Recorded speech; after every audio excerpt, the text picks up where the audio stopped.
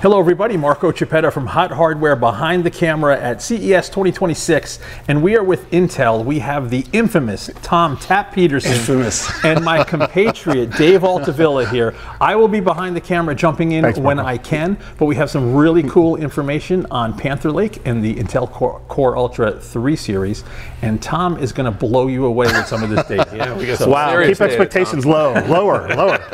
Well, it's exciting, Dave. Great to see you, Marco. Love you, guys. Thanks for coming out. We just launched the Intel Core Ultra Series 3, which is Panther Lake, and it's actually a really great part, so we're really excited. You can see our summary, 27-hour battery life, which is crazy, 60% faster gen-on-gen CPU performance, but what I'm super excited about is 77% faster graphics gen-on-gen, and that's kind of crazy. The headline for me is that Panther Lake is now a really great gaming platform for mobile form factors, and it's actually running at about the same performance level of what you usually get from entry-level discrete from a couple generations back. So we're about a 40-50 now, which is pretty exciting. That is exciting. So question. Yes, sir. Bold claims. I know. How did you get to 77% faster? Well, obviously we're built on a new technology, so we're getting a little uplift from technology, and we're larger. So we're up to a 12XE configuration now, which is more area dedicated to graphics than we've ever done before. Okay, and this is Xe3? Xe3, exactly right, yeah. Okay, and Battle Mage? It is still Battle Mage. So why is Xe3 Battle Mage? Yeah. It's because a lot of people are used to the Battle Mage name, and we didn't want to change things up because the performance levels are still kind of in the same range between Xe3 and Xe2. Okay. There's lots of architectural improvements that we ran through at ITT, but at the end of the day, Battle Mage is well understood and well known, so that's why we're excited. I'll tell you about our new name for Battle Mage. Awesome, excellent. All right. And actually, before we move on, just a quick question. Yes, sir. Now, with Panther Lake, you guys have a 4Xe3 core and this big 12 core. Yes. 12 core, yeah. How do you come to that decision to have such a wide disparity between the two different That's a great question. That's a great question, Dave. The point is that we have multiple different market segments that we go after. Some are paired with a discrete GPU, typically. And when you're paired with a discrete GPU, you don't want to spend a lot of money on an integrated graphics device that you're not going to use. That's why you'll see the larger PCI Express configurations paired with smaller Xe core configurations, right? It's the one that's targeted towards discrete graphics. That's why you see both 4 and 12. Now the 12 is targeted at, that's the graphics. It's a single chip solution, low power, high performance, but there's, we love all graphics. Awesome, thank you so much. Especially Tom, he loves that. I love all graphics, yeah. Great, well let's go on the next slide. So here we are. This is on the CPU side. You can see we're built for efficiency. We're 40% lower power at similar power. So this is performance, and this is power. And you can see kind of the Core Ultra Series 3 is about 40% lower power at similar performance. It's pretty cool. And you get an HX 370 there. This is just showing the other guys for reference. Okay. Which is lower performance and higher power. Okay. This is actually looking at it the other way. If you're trying to say from a CPU's perspective, multi-core performance, we are higher performance at the same power, or higher performance at similar power. Lots of different ways to slice it. That's why we put all these curves on here for you. So 60% more performance at similar power. Yeah, it's pretty cool. It's pretty impressive. And let's stop real quick.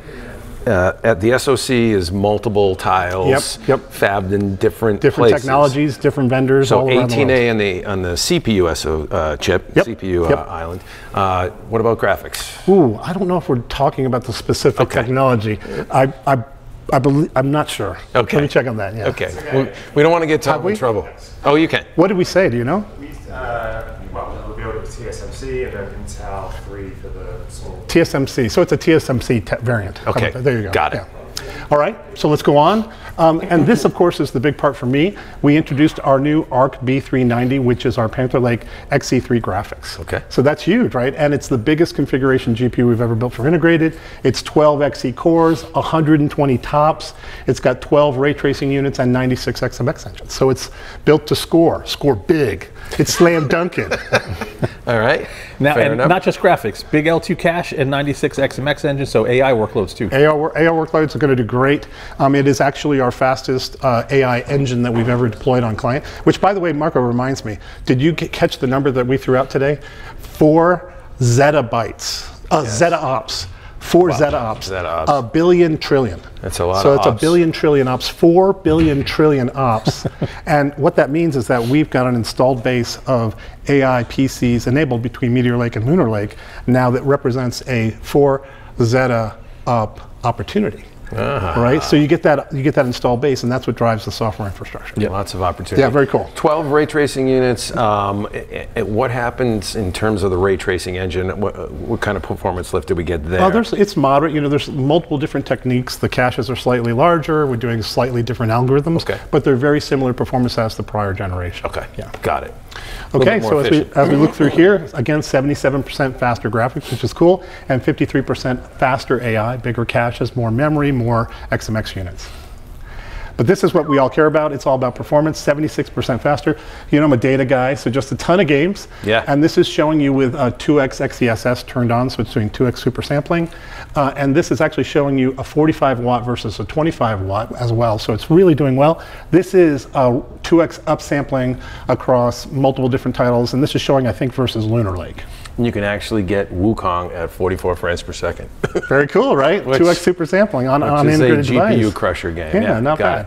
This is how we stack up against competition. This is the AMD HX370 running at 53 watts sustained versus our 45 watts. This is what we could find as the highest SKU for their devices, and we're sort of doing well across the board. 73% faster. This is also doing 2x upscaling XeSS versus FSR. Okay.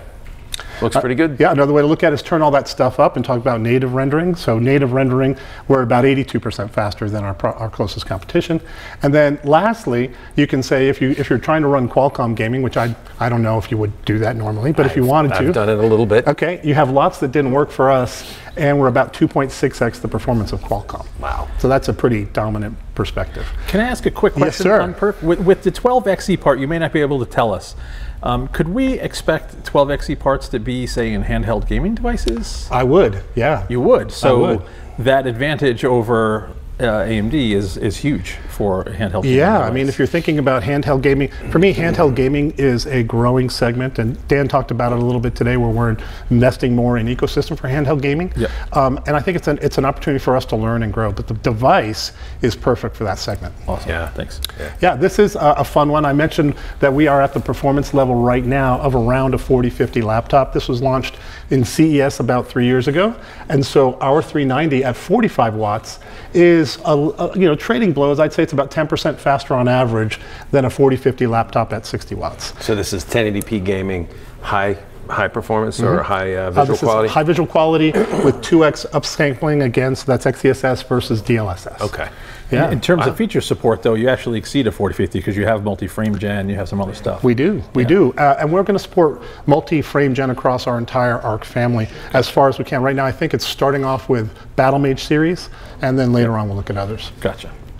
All right, so we talked about XeSS 3. This is multi-frame gen. It works.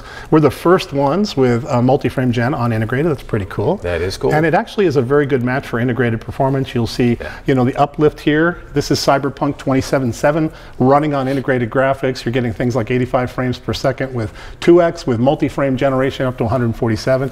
I don't like to show these numbers as like standalone performance numbers, so we have our raster numbers here, and we call these frames smoothing frames, right? So the idea is that you get smoother experiences by turning on frame gen.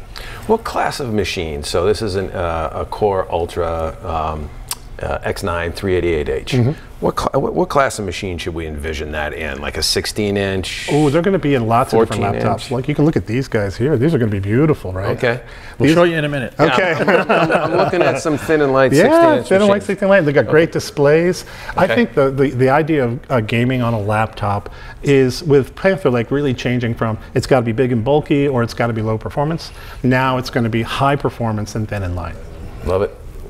Lots of other performance data, Battlefield 6. I love this one, Cyberpunk versus DLSS. This is kind of an NVIDIA title. Yeah. And we're doing really, really well. Jeez. We've got does not run because I think right now 4050 does not support MFG. MFG. So question on the multi-frame gen and mitigating the latency. We talked a little bit about that before we started the camera here. Tell the folks a little bit about what you can as much as you can. How are you going to help that situation out? It's a real problem, right? When we are generating frames, we're pushing the user a little bit further away from the time they did an action until the time they see something on the screen, because you're buffering up these extra frames, right? So the way to fix that is to break down the feeling into two different parts. There's latency for when you click and you're like trying to shoot something. I call that click to photon latency. There's not much that can be done there. But the good news is on click to photon latency, you're mostly already used to some kind of gun animation or some kind of thing. It's usually hundreds of milliseconds after you click before something really happens. So contrast that with you moved your view and the screen is moving around or you're shifting, that view change needs to be as fast as possible. So the good news is on view change latency, there are lots of different techniques that can be applied to make that feel less painful. Right, and it has everything to do with being able to kind of estimate where would a view be if we kind of go back in time. So there's lots of new ideas and technologies. It's an active area of research, but we do know it needs a solution. All right. And there are ideas. They're really good ideas. Sounds like the quantum realm. I'm pretty excited. This is actually an important point. I'm just gonna drive this point home. Lots of gamers in the community that have negative sentiment towards AI generated frames think this is an unsolvable problem. But it really isn't. There is active research being done. Absolutely. And maybe not all of it's going to go away, but there will be changes and potential improvements. And you can think of it, we're not the first people that have dealt with this problem, right? A headset is the like poster child for you have to have low latency as you're moving your hand around. And they've been working through different techniques for years on how to make those headsets feel more responsive. So there's lots and lots of work. There's lots of work to be done, but there's some pretty good ideas. A little bit more midnight oil burning for you to get back in your cube. Get to work, Tom. All right, fair enough. All right, so I think that concludes most of what we have. We got some handhelds coming out. I think Dan talked about 2026. You'll see a lot of handheld initiatives from us, but maybe show you around. Awesome. We'll be talking with Dan in another video, so stay tuned to the channel. I'm excited to see that. TAP has some more cool stuff to show us, so we're going to follow him around the room for a second. Come with me. This is, by the way, what are we calling this? This is our Intel Arc Zone. We're in the zone, and you guys are actually here a day early, so we're still setting shit up. I don't know what's going to happen. Setting what up? We're still setting stuff up. This is a demo that's showing you AMD and Qualcomm and the Core Ultra Series 3, and it's just this is where we're going to show you 3 games running the same game, different power levels. We've got little power monitors on here, and obviously we're going to be showing much better performance at much lower power. That's easy. This one is Battlefield 6, and it's showing, I think it's showing multi-frame gen. This is live actually, and we've got PresentMon running up here. This is a tool that Intel makes. PresentMon is like the piece of code that measures performance for graphics, and it's embedded in most major performance tools, including FrameView from NVIDIA and CapFrameX, if you like that, and a bunch of others. So this is the tool of reference, and I've added this thing here called animation error, and that I'll be talking about in this session tomorrow. It's just a better way to think about how smooth is something, and it's a little technical. Steve Burke did a good article on it. I'm excited to see it's starting to get some traction, but now it's in our tools, and you can graph and you can start getting we want a lot of feedback on this thing. But the cool part is, here we are running Battlefield 6 on a portable device, and you can see our frame rates are natively 94 frames per second, and with FrameGen on up to 170. So that's another feature of PresentMon. It's going to show you real frames and generated frames separately. And now with this new data point, it's also going to give you a measurable metric on animation error. So not just a percentage, frame time percentage, an actual quantifiable number of animation error. I'm pretty excited about that. I think it's going to take some time for all of us to figure out what does this mean, but I feel like the science is pretty clear. I mean, there's not a lot of question about what is the source of stutter, what are you looking at when things don't look good, and this is just our first attempt at a metric to capture that. Very cool. And by the way, I just picked that laptop up. That's a 14-inch machine, and it weighed, I mean, it's maybe 3 pounds, 3.5 pounds. That's cool, right? Very And it cool. looks good. Is that an OLED panel? What is that? It is indeed an OLED panel. Nice. See? Yeah. These old eyes can still see. It's a good looking machine. Yeah. Yeah, very sexy. Excellent. Okay, and I think this is going to be dying light. Is that right? We just wanted to showcase the arc across the entire platform. You know, we have the Lunar Lake, previous generation Lunar Lake, that's also running the Clear Obscure Expedition 33 game. Yep. With frame gen on, you can see without it on, it's like 30s, high 30s. Yep. And when you turn on frame gen and apply settings, you're in a much more comfortable, like 80, 100 plus FPS. Yeah. Yeah. Believe it or not, like I played this game lately, and It makes a huge difference. Latency. There was when we did ITT, there was That's awesome. There were tons of questions about, is frame gen applicable to integrated? Does it make sense?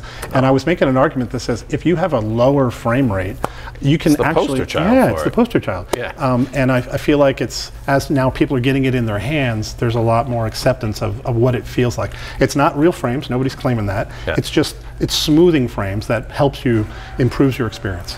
Yeah. Well, that's cool. This one's up to 4x. This one's a much more heavy scene. Oof. In some scenes, A little on the you can gory see up side to there. 4x. Okay, so you've got this is the native render, and this is the generated frame total. Oh, I wow. see. Yeah, Okay. cool.